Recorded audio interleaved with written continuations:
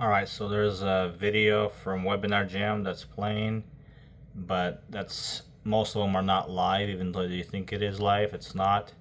So what you do is you right click and go to source. When you go to source, click Control F, look for MP3 or MP4 I mean.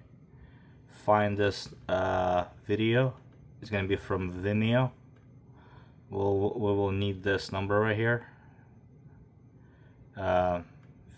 58, and then what you do is so it's going to be like that, and then what you do is you need to go from that number. So this is the number that we need, that's the video number, and you have to make it into player.vimeo.com/video and then post that number in.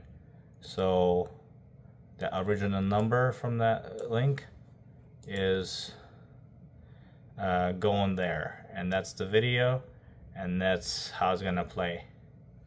So there you have it. Now it's playing, and then you can go ahead and click the source again, and then here's the video right here. That's the actual link for it. Anyway, so from this link, player.vimeo.com/video and the number, you would right click and go to source again and go to the last one, do MP4, look for this link right here, VOD progressive. Gotta copy the whole thing. It's really long. Bam, bam, bam, up to here.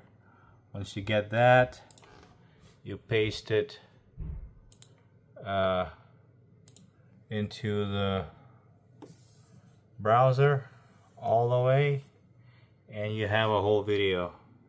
When you have that, you click and save video as, and just like that, you save it on your computer. So hopefully that helps. Let me know if it works for you. This is working right now in 2024.